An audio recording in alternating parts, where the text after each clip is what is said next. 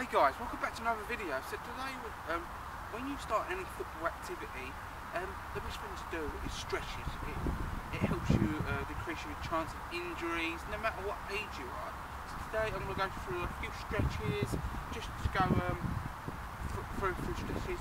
Like if you're on the run, going to play like football at the park, it's always key to do some stretches. So right in my eyes. So all you're going to do really is like basic lunges to start off with. So you really need to do both legs. So if I stand this way, all you got to do is bend this knee forward, trying to keep this straight and parallel to your other foot. Just lean forward slightly and slightly, and you can feel the strain back in your leg. That's key because you don't want that to happen throughout the game. You pull a muscle. Just switch the other leg so you can see. Lunges. I think they're called lunges. They are called lunges. Why did I say that? The lunges. All you do is just lunge forward and just put in the muscle in your like hamstrings and your calf, just to loosen them up for you to start the game. So, like, if you like walking lunges, so you go like that, just to stretch your lower part of the body. Another stretch is, doesn't matter if you don't use all your muscles in the body, you have to stretch basically everything. So this is like something I learned when I was younger. So all you've got to do is have to do it with both arms. Get one arm and just stretch it over like that.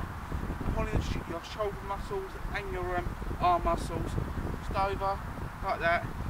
Easy warm up. Every stretch I show you today, always a good thing to do for 2 or 3 minutes, just to like help the chances of not getting any sort of injuries.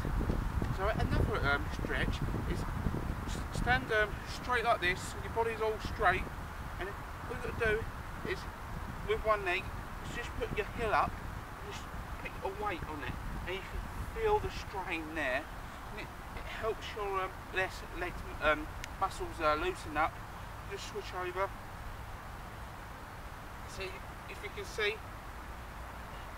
Just try this if you're watching this. It helps you loosen your muscles up. We'll try one more in this video.